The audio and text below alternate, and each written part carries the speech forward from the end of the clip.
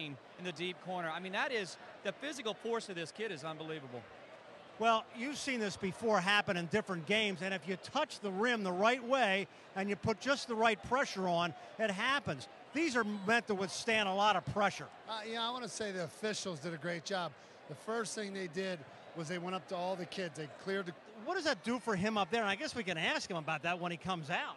I tell you, the one thing that he did, there was a switch, and Charlie Weavens talked about it. Something switched in him. He missed an early second quarter, like a statement dunk, and then all of a sudden, the fire just ignited in this kid. And I saw him elevate his game to a level in the mid-state that compares to Sion Givens, Rashawn Carlton's, guys like that we can talk about.